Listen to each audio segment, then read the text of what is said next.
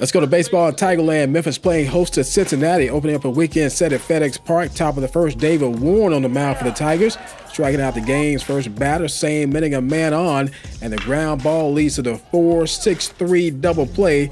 Tigers out of the inning. Bottom one we go, nobody on for Austin Baskin. The former Covenant Charger finds room to the right side for the base hit.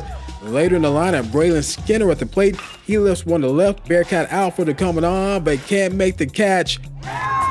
Baskin coming all the way around from first to score. Tigers took a 1-0 lead.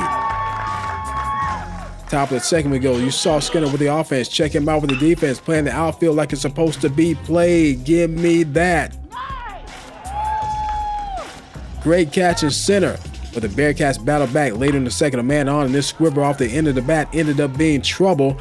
That put runners on the corners, and Cincy cashed in. Josh Hageman got this one and dropped. Cincinnati scored 2 in the inning. They win game 1, 6-2 the final.